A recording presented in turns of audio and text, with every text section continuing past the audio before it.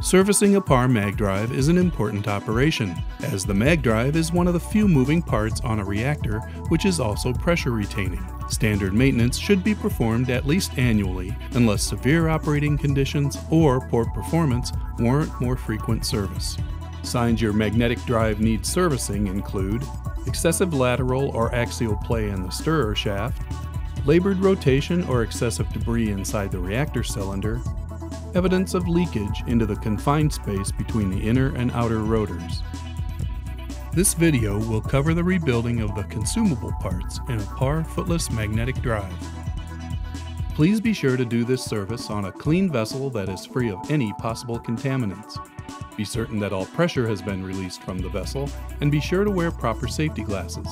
Serious injury could result if the user attempts to do this work on a vessel under pressure or in an unsafe manner. Consumable parts to be replaced are the O-ring seal, both thrust washers, 3 bushings, the sealing gasket, and the cooling jacket O-rings. Here are the tools you'll need. A dental tool makes removing the O-rings easier. First, the head should be removed and brought to a suitable workbench with a vise strong enough to hold the unit. To prevent damage, secure the unit into the vise using a shop towel, or use the available vise-mounted service fixture. This fixture securely holds the vessel and allows full access to all of the service areas. Next, remove the impellers and bushing support collar from the stirrer shaft. There is no need to remove the stirrer shaft when servicing a footless mag drive. We will explain this later in the video. Using an Allen wrench, remove the 4 screws that hold the cover in place and lift it off, exposing the top plug. Using 2 flathead screwdrivers, remove the snap ring that holds the ball bearings in place. Now lift up on the outer jacket. You'll need to overcome the force of the magnets. Then, using the supplied spanner wrench, remove the magnetic drive unit from the reactor head. You may choose to leave the cooling water ports in place, or they can be easily removed with a nut driver. Place the unit in the service fixture and secure to the vise. As before, you may use a shop towel instead of the fixture. Now the top plug should be removed using a face spanner wrench.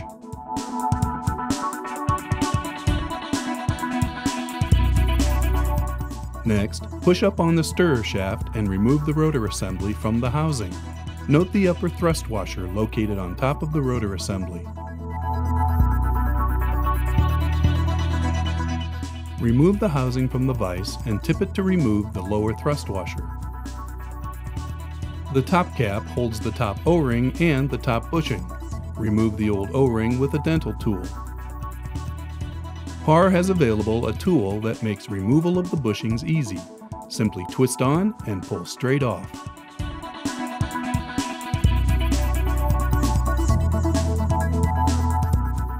The 2 lower bushings are removed in the same manner. They are separated with a simple spacer. At this point, it is recommended you service the cooling jacket by removing the retaining clip and replacing the O-rings.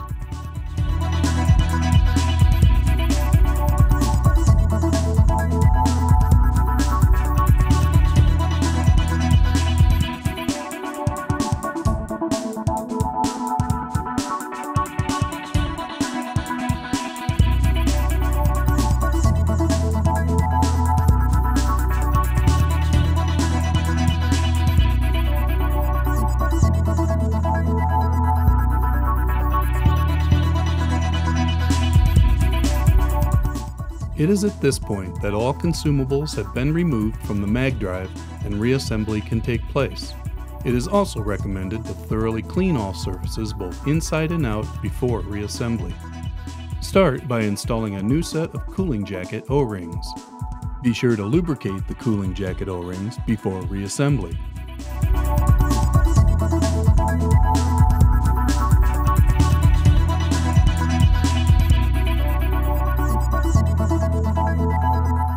Slide the cooling jacket on the shaft and apply the snap ring.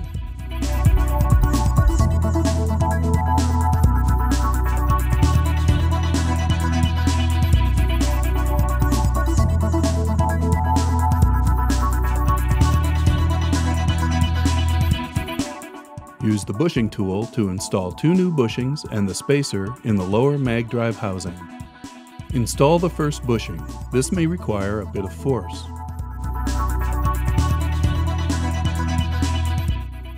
Then install the spacer.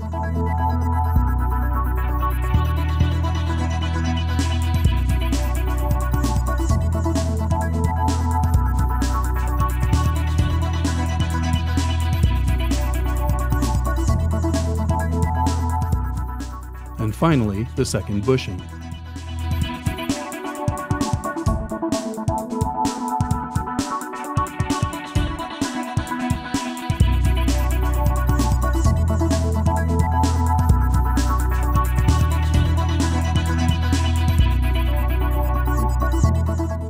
Use the same bushing tool to install a new bushing in the top cap. Then install a new O-ring.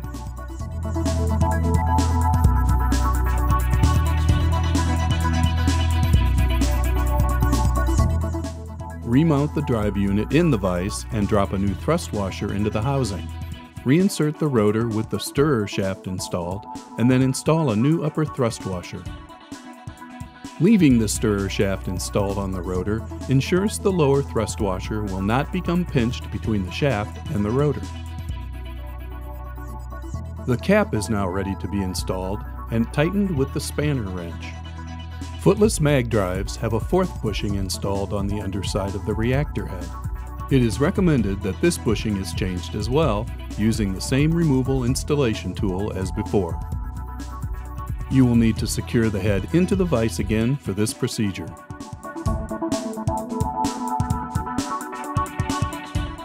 Reposition the reactor head in the vise and carefully remove the sealing gasket from the mag drive port. Apply a small amount of nickel-based grease to the bottom of the port and install a new sealing gasket. Carefully push it in so that it remains aligned with the port.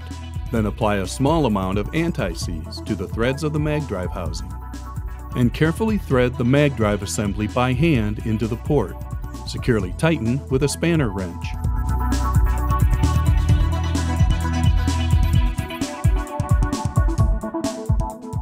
It's time to put the outer jacket back on. Once again, you will need to overcome the force of the magnets. Be sure to keep your entire hand clear to avoid getting anything pinched between the jacket and the lower snap ring. Now it's time to seat the upper snap ring. This secures the mag drive bearings in place. Seating is best done with a ball bearing installation tool, but can also be done using a flat-headed screwdriver. You can now replace the cap and tighten the 4 screws that hold it in place. Next, the collar for the lower bushing can be installed. It should sit just below the flat surface of the head without making contact to ensure smooth operation. Finally, install the impeller.